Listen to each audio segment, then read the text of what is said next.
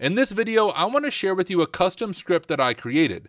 It accepts a service account access token, and with that access token, it will enumerate all the permissions a service account has and identify any permissions that might lead to privilege escalation.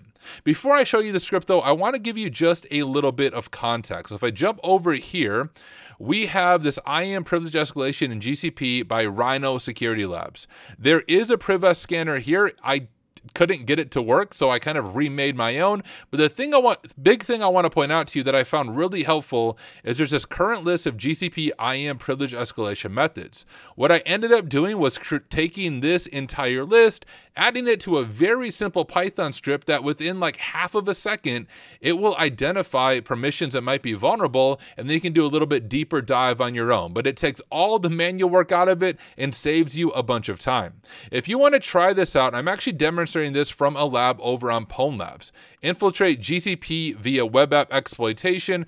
It is a paid lab on Pwn Labs, so you do need a subscription, but it's worth it. Go get a sub to Pwn Labs. If you've never heard of Pwn Labs, it's sort of like Hack the Box for the cloud. They have both red team and blue team labs on AWS, Azure, and on GCP. But let me go ahead and show you this script. If we go to my GitHub, which I'll drop a link in the description of this video, and go over to my repos, I have a repo on GCP tooling. Now, there's only one script here right now, so pretty easy to find the script, but it's an IAM brute force permissions.py. Now, you can kind of read through this. It really is a very basic script. We're saving our permissions a test, and I copy those directly from the Rhino GitHub, and then we are just using the access token to hit the endpoint here on Google APIs to check our permissions, and checking each one of those permissions to see if we have any of the permissions that we might be able to exploit. Let me go ahead and grab this script, and I'm going to do nano IAM brute force permissions. You can actually see from when I was doing it for the lab.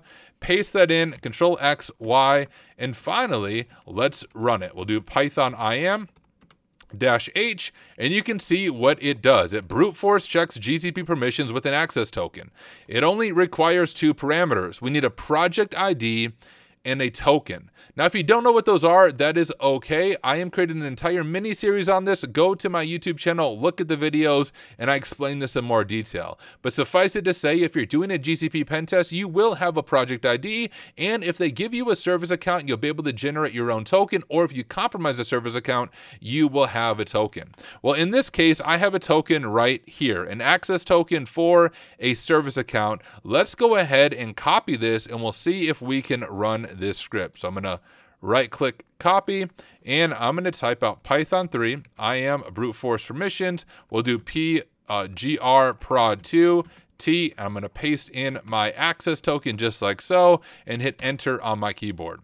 When we do that, you can see in like literally, I don't know, 1/10 of a second, it checked all of the permissions to see if we have anything that might be exploitable, and it found one right here. It says that our service account has allowed storage HMAC keys create. Now, if we jump back over to that Rhino Security Labs GitHub, that's super helpful, you can see we have that one right here, storage HMAC keys create. We can either see a script to exploit it or go and look at the blog post and see how that can be abused. I'm just going to do Control F and HMAC, and there we go, storage HMAC keys create, and we can read about that privilege escalation path that will either lead to elevating our privileges or at least to lateral movement. So it takes a lot of the manual testing of permissions, speeds it up for you, and allows you to do a little bit of digging. Now, if you like my tool, check it out, but there's a lot of things that we could add to it. So if you want to add to it, open a pull request. I think it would be cool if once it identifies a vulnerable permission, it then says, do you want to exploit this? And then it automatically exploits it. Now, I haven't added that, but feel free to take the script, open up a pull request, add it, and I would love to make this even cooler. Very basic enumeration script right now, but we could take it to the next level. Just wanted to share that with you. Give it a shot. Let me know your thoughts.